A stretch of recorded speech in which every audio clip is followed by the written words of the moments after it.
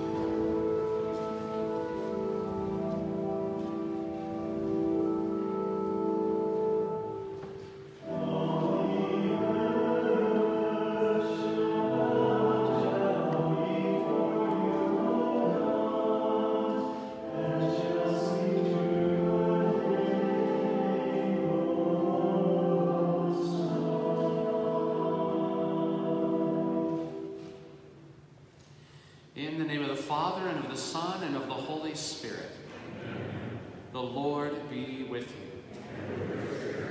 This great day of thanksgiving to God for us as Americans and people of good will, for us to thank God for the many, many blessings that have been poured out upon us and our families, even in the midst of a pandemic or other tragedies in our life. We still can be grateful. My dear brothers and sisters, let us acknowledge our sins and so prepare ourselves to celebrate the sacred mysteries.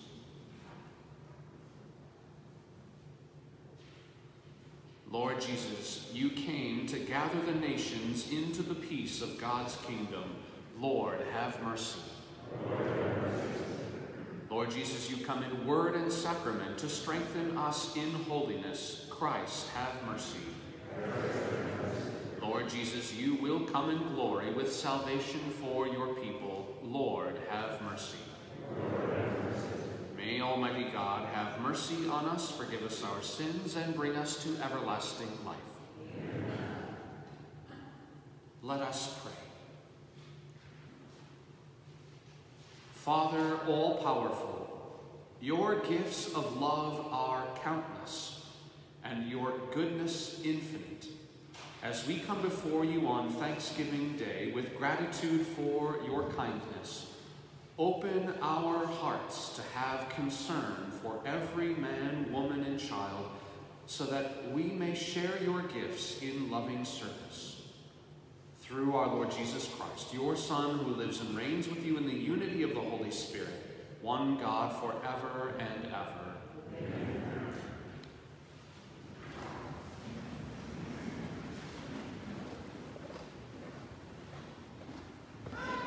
We might actually have the right readings. I'm going to go grab one of those sheets of paper from downstairs. I called Amelia.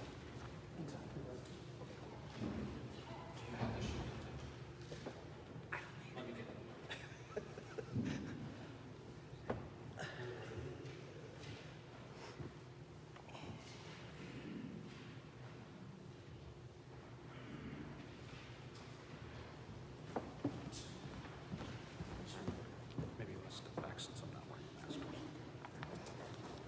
What we don't have is the right song. I would press your name forever. So, there. So you can use this. And then that. Do you know how to do the introductions and the endings? A reading from this. Yeah. Okay. That's ready.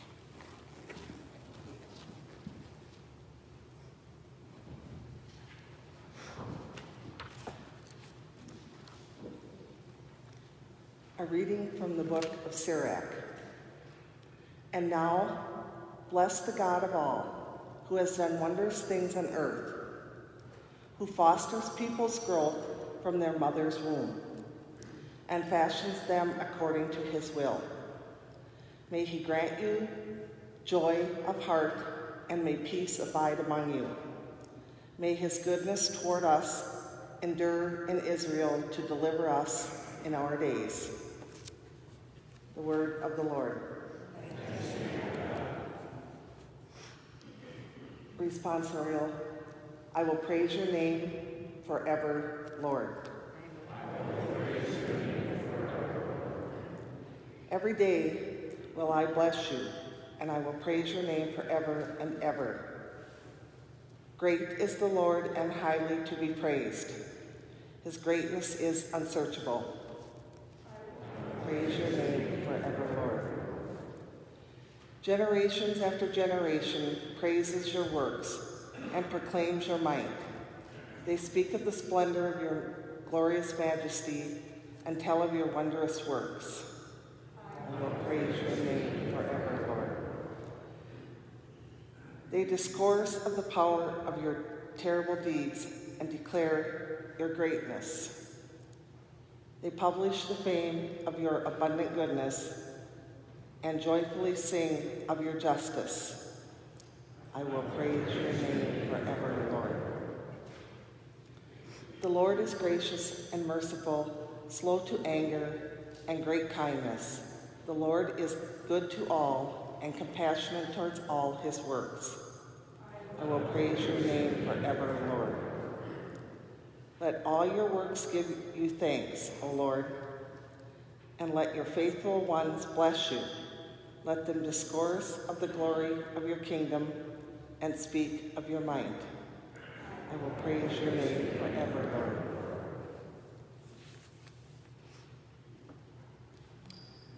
Second reading, 1 Corinthians.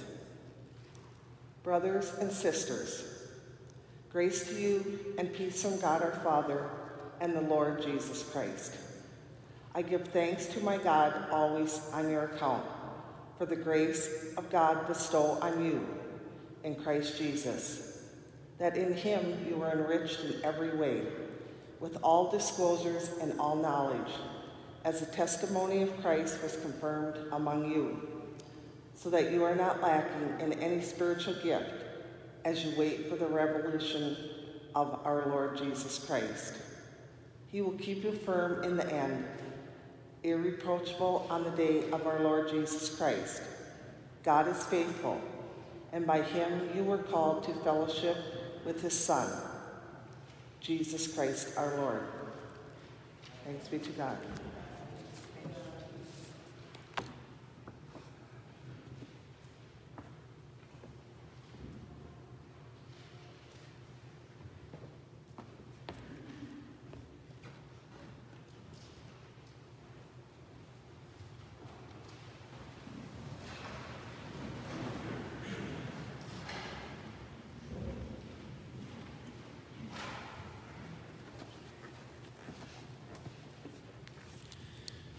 Alleluia, alleluia. A reading from the... Excuse me. We praise you, O God. We acclaim you as Lord. Throughout the whole world, the Holy Church acclaims you. Alleluia, alleluia. The Lord be with you. A reading from the Holy Gospel according to Luke. As Jesus continued his journey to Jerusalem, he traveled through Samaria and Galilee. And as he was entering a village, 10 persons with leprosy met him. They stood at a distance from him and raised their voices, saying, "Jesus, Master, have pity on us." And when he saw them, he said, "Go show yourselves to the priests." As they were going, they were cleansed. And one of them, realizing that he had been healed, returned, glorifying God in a loud voice. And he fell at the feet of Jesus and thanked him. He was a Samaritan. Jesus said in reply, 10 were cleansed, were they not? Where are the other 9? Has none but this foreigner returned to give thanks to God? Then he said to him, "Stand up and go. Your faith has saved you." The Gospel of the Lord.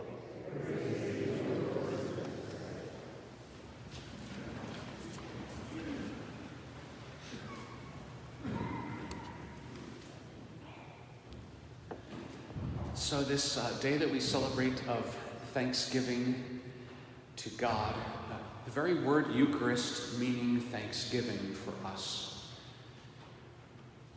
It's such a good virtue for us to build within our hearts, to have a sense of gratitude to God for blessings that we receive in our life. I recommend this for families together today, that we make it a point to verbally out loud go around the room, whoever of us are gathered together, or if you're on a Skype session or a phone call, whatever it might be, that you would spend a little time verbalizing out loud, what am I thankful to God for this year, this day, this week, whatever it might be. I think when we say something beautiful like that, something positive, something good out loud, it does something to us on the interior.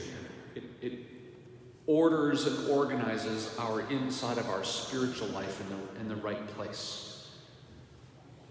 It's like when you say, I love you to someone, it not only expresses something to them, but it also evokes something out of us, doesn't it? That there's something on the inside that changes within us towards the person as we're saying it. It has some deeper meaning and purpose to it beyond just some words of expression of affection. And that's what the Lord is desiring for us. It's not like God needs the thanks. He doesn't need it in order to be happy. But he knows it's good for us to recognize how blessed we have been, and for us to offer that thanksgiving to him does something to build us up in our relationship to God and puts things in the right place where they should be of a relationship. I think of occasions of my life where my parents, when you're a kid, you're growing up and you receive a gift from someone, and your parents remind you as a young person, what do we say now? Well, what do we say?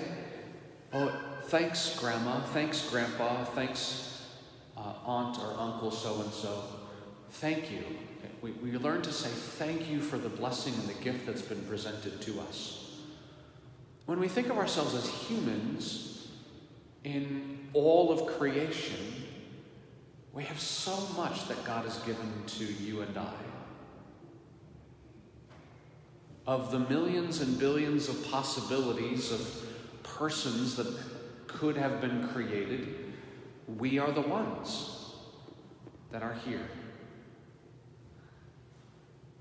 Our very life itself is a gift that God has given to us. And to appreciate that gift. God, I realize that in the kind of world that we live in, the choices that people make, I could not be here. That's a real reality. I simply could not be here, except that you have desired that I would be here. And you have known me from my mother's womb. At the first moment of my conception, you have known me. You have loved me. You have desired my well-being. You have wanted to pour out creation for my benefit. And even in its fallen state and the brokenness of this world, it is here, all of creation is here for my success and for my soul to be offered the gift of salvation through your Son, Jesus Christ, and that you desire me to be in heaven with you. Your Son, you offered your very Son, his death for me, so that I would have access to that great life with you. And he has not left us alone here on earth. You together have sent your Holy Spirit to us generation after generation after generation. You've given us the sacraments and having that close contact with you, God. We pray and you hear us. You heal our bodies. You anoint us. You bless us. You give us your grace. You can see then why St. Paul spoke as he did in that second reading. Grace to you, which is the Holy Spirit, right? Holy Spirit, love to you and peace from God our Father and the Lord Jesus Christ. This outpouring of God's healing, God's love entering into our existence as a gift to us. I give thanks to my God always on your account for the grace God bestowed on you in Christ Jesus, that in him you were enriched in every way, so that you are not lacking in any spiritual gift, as you wait for the revelation of our Lord Jesus Christ. He will keep you firm to the end, irreproachable on the day of our Lord Jesus Christ. God is faithful. And by him you were called to fellowship with his Son. I mean, it's not chance that we're sitting in the church today. It's a combination of providence in God's love for us, the fact that our parents or whoever it was in our life introduced us to Jesus Christ at one moment in our life or another. If we were a child, one moment we were baptized, and the faith that we were brought up in or that we converted to over time. And here we sit as an invitation from God to be here today, and we responded to it, thanks be to God. And what do we do with this? Let's take a moment and think through blessings in our life, people in our life, graces in our life, healings in our life, whatever it might be, that it's good for us to thank God today and to allow that thanksgiving to transform us in the fellowship of Christ.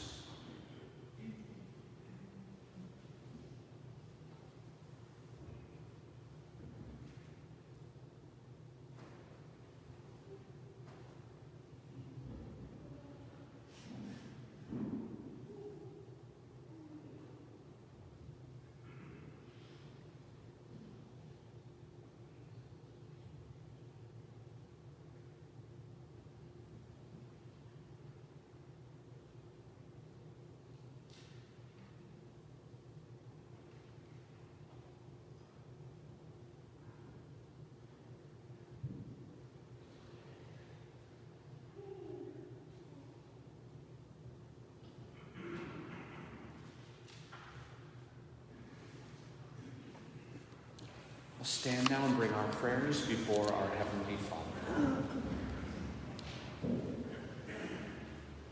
For the Holy Church of God throughout the world, may she announce courageously the gospel of salvation and witness joyfully to Christ crucified and risen, who gave his life for the love of the world. Let us pray to the Lord.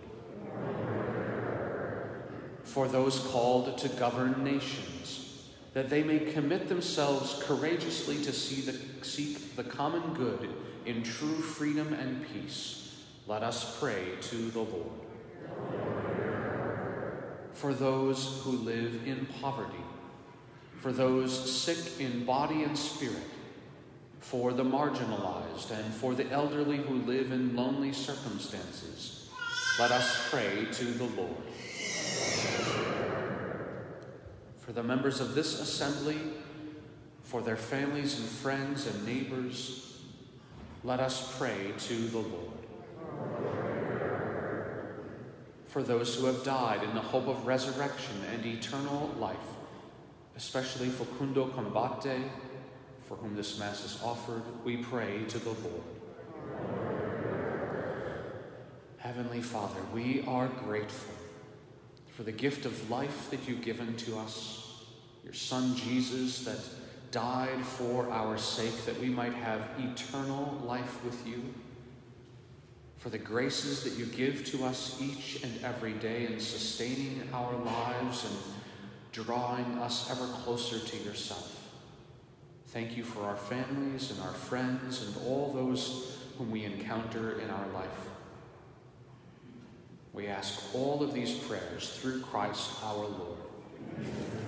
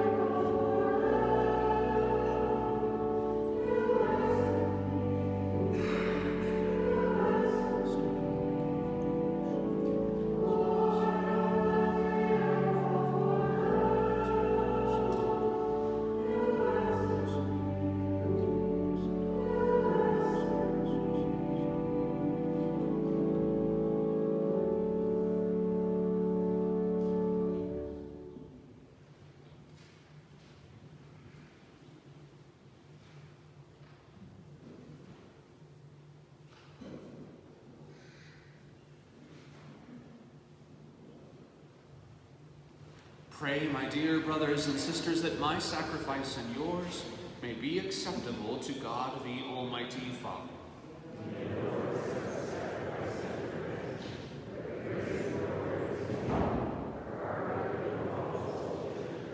God, our Father, from whose hand we have received generous gifts, so that we might learn to share your blessings in gratitude, accept these gifts of bread and wine, and let the perfect sacrifice of Jesus draw us closer to all our brothers and sisters in the human family, through Christ our Lord. Amen. The Lord be with you. Lift up your hearts.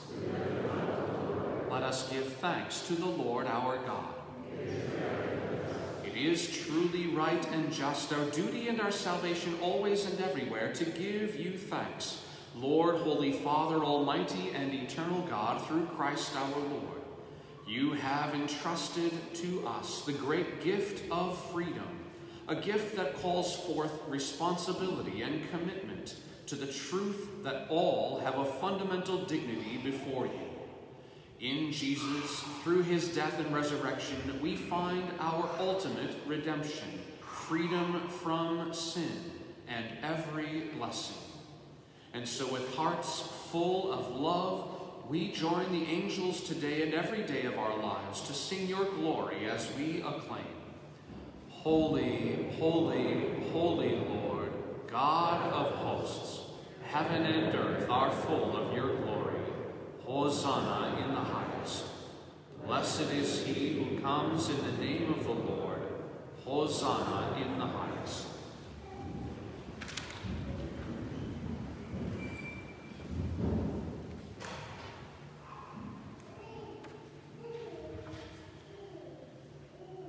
You are indeed holy, O Lord, the fount of all holiness. Make holy, therefore, these gifts, we pray, by sending down your Spirit upon them like the dewfall, so that they may become for us the body and blood of our Lord Jesus Christ. At the time he was betrayed and entered willingly into his passion, he took bread, and giving thanks, broke it, and gave it to his disciples, saying, Take this, all of you, and eat of it, for this is my body, which will be given up for you.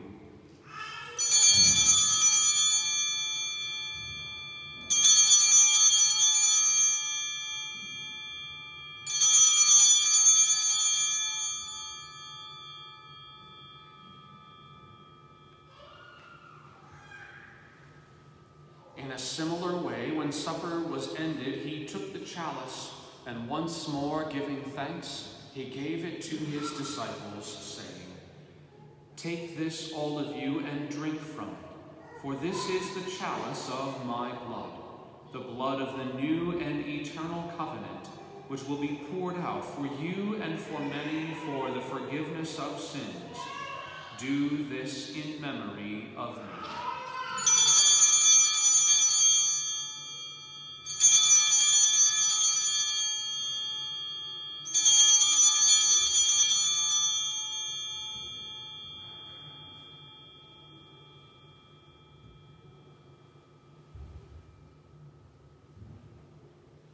The mystery of faith. We proclaim your death, O Lord, and profess your resurrection until you come again. Therefore, as we celebrate the memorial of his death and resurrection, we offer you, Lord, the bread of life and the chalice of salvation, giving thanks that you have held us worthy to be in your presence and minister to you.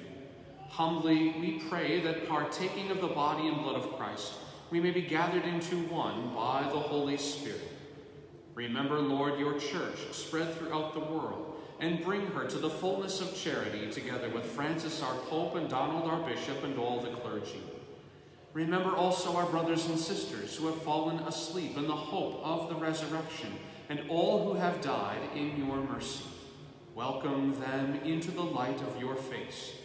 Have mercy on us all, we pray, that with the Blessed Virgin Mary, Mother of God, with Blessed Joseph, her spouse, with the blessed apostles and all the saints who have pleased you throughout the ages, we may merit to be co-heirs to eternal life and may praise and glorify you through your Son, Jesus Christ. Through him and with him and in him, O God, Almighty Father, in the unity of the Holy Spirit, all glory and honor is yours forever and ever.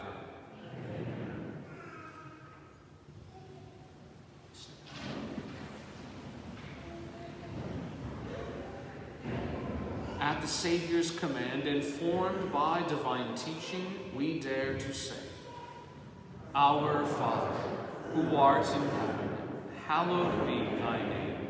Thy kingdom come, thy will be done, on earth as it is in heaven. Give us this day our daily bread, and forgive us our trespasses, as we forgive those who trespass against us. And lead us not into temptation, but deliver us from evil. Deliver us, Lord, we pray, from every evil. Graciously grant peace in our days, that by the help of your mercy we may be always free from sin and safe from all distress, as we await the blessed hope and the coming of our Savior, Jesus Christ. Lord Jesus Christ, who said to your apostles, Peace I leave you, my peace I give you, look not on our sins, but on the faith of your church, and graciously grant her peace and unity in accordance with your will, who live and reign forever and ever. The peace of the Lord be with you always. Lamb of God, you take away the sins of the world. Have mercy on us. Lamb of God, you take away the sins of the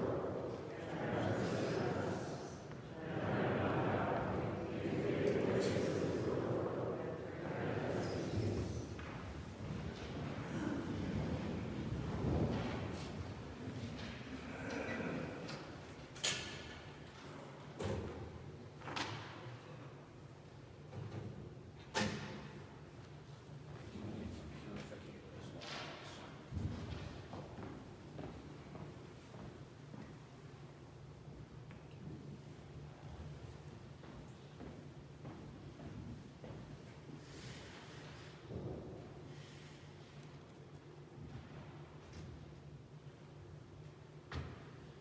Behold the Lamb of God. Behold him who takes away the sins of the world. Blessed are those called to the supper of the Lamb. Lord, I am not worthy that you should enter under my roof, but only say the word, and my soul shall be healed.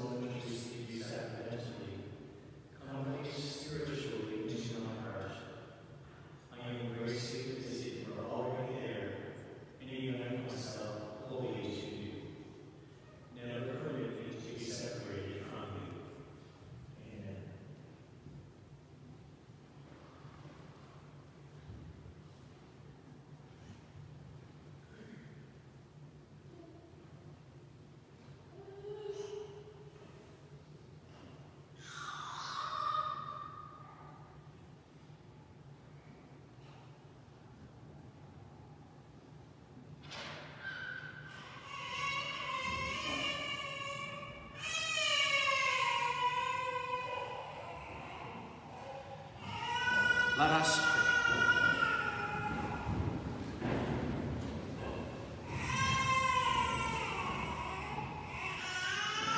In this celebration, O Lord our God, you have shown us the depths of your love for all your children. Help us, we pray, to reach out in love to all your people so that we may share with them the good things of time and eternity through Christ our Lord. Amen. Very grateful to all of you today for being here, and those of us that are joining online or will watch later, we're very grateful for your presence. Being able to continue the ministry that we have online. Pray for all of those who are homebound today, those who are not able to, we're not supposed to be traveling if we don't have to, so pray for everybody. It's just going to be a hard Thanksgiving, right? But remember, we are never alone. Never alone. We are never alone. Even if we're the only physical body in the room, we're never alone because we have God the Father, the Son, and the Holy Spirit always present with us. We always have our guardian angel right there in the room with us. So we never have to be concerned that we are alone, okay? Even if we are in solitude in a particular moment. Thank you to our musicians and for getting all of the liturgy ready. We did get the sheet of paper right. Amelia, I did get it right. I just didn't announce it in the beginning. Sorry about that. Okay, thank you. I know we have a number of folks who are helping out with home delivery of meals today, so thank you to all of them for their time and energy cooking yesterday and then getting it ready for delivery today, and all those that'll participate in that process. The Lord be with you. Amen. May Almighty God bless you, the Father and the Son and the Holy Spirit. Amen. Go in the peace of Christ.